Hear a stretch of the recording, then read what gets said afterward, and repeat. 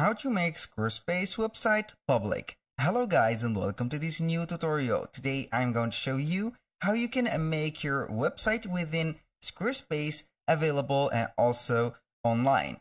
So all you need to do is to follow up the tutorial from the beginning to the end and you will be good to go. The first thing that you need to do is to head over Squarespace. Then after that, you are going to sign in into your account. As you can see here, I have an account on my Squarespace platform. I'm going to access the account dashboard. A little disclaimer guys, everything created in this video such as email addresses, phone numbers are created for the sake of the video. So keep in mind that and use also your own informations. Right here we have the dashboard. So we are going to select a website. Then we are going to see the dashboard of it. So the first thing that you need to do in order to make your website public is to set up the domain. And how you can do that, simply go ahead to the settings. Then you are going to see the domains. Click on domains and right there we have the option which is register and manage domains from Squarespace or other domain seller. I'm going to click on it. And here we have, for example, the built-in domain. You can get a domain from Workspace. Right here we have the domains. You can check for yourself on a domain or a new domain. You will see here the available and the unavailable. Right there, go ahead and see here the pricing. It is the same for the most of them, but for the services, for example, jackservices.services, it is going to be a little bit right there expensive.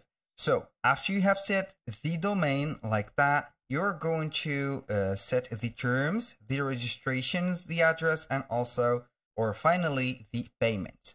Now, let's proceed to, for example, if you own a domain, you're going to click on I own a domain, then you are going to enter that specific domain. If you have bought a domain from GoDaddy, for example, or you have made or created a domain or also used a domain from Namecheap or Namecheap right there, you can go ahead and put it. In my case, I have only the domain that will never expire from or under the license of Squarespace. You're going to see right there. This is the first step. Now, the second step is to go ahead and set your plan.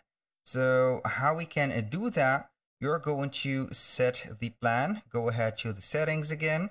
Then you are going to set the website and also the plan, the premium plans, I mean. You head over billing, go ahead to the subscriptions.